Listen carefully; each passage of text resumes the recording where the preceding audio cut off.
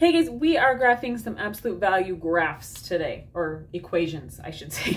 All right, so the cool thing about these is we like to reference what we call a parent graph, okay? So if you were just being asked to graph y equals the absolute value of x, that is what your graph would look like. But you're like, that's not what I'm being asked to graph. I'm being asked to graph something a little more complex, lady. So what we know is these two graphs are related to each other, okay? They're very similar to each other. And these numbers and things are going to tell me how to move this parent graph around to get this graph, okay? So to know that, we have, hold on, oh, it's a paper, here we go, okay. So this number out here tells me a couple things.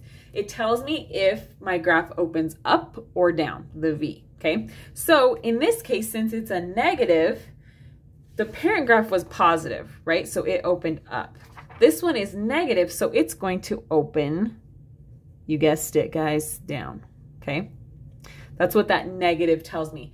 What does that 2 tell me, okay? That tells me that my graph is going to be skinnier than the parent graph, you could say, okay? So you'll see the blue, that's my parent graph.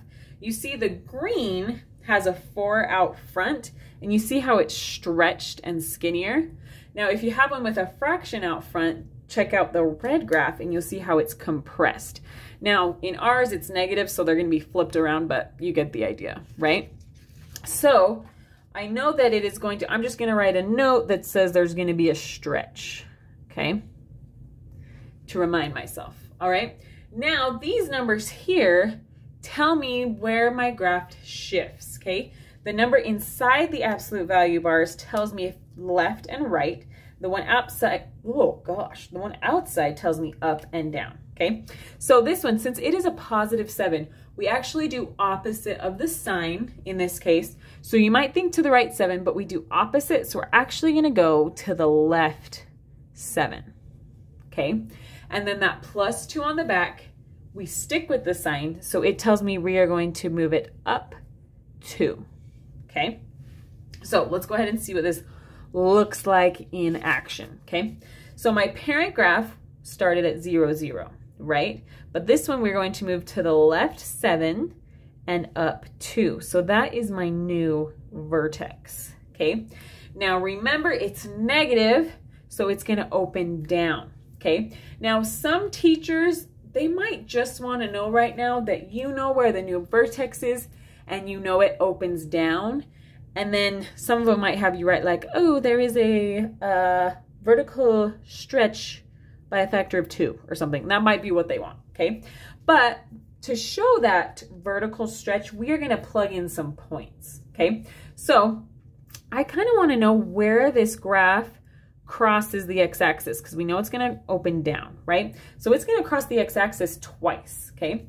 To figure out where it crosses the x-axis, I'm going to plug in 0 for y, right? So I'm going to have 0 equals -2, and then we've got the absolute value of x plus 7 plus 2, okay? So we want x alone, so I'm going to subtract 2 from both sides. I have -2 equals -2, absolute value of x plus 7, okay? And then I'm gonna divide that -2 off. Okay, so I end up with 1 equals the absolute value of x plus 7, okay?